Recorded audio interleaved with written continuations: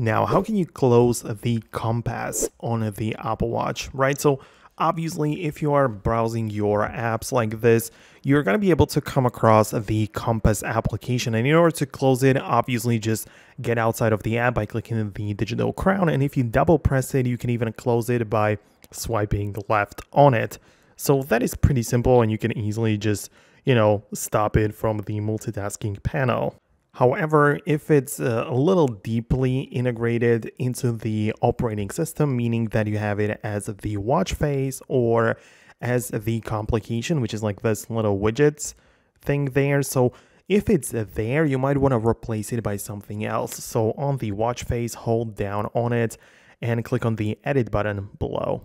This will give you the ability to change the colors, a bunch of different other things, but also the complications. So if you don't ever want to see compass there, make sure you replace it by something else, something useful, like let's say weather or whatever else it might be for you.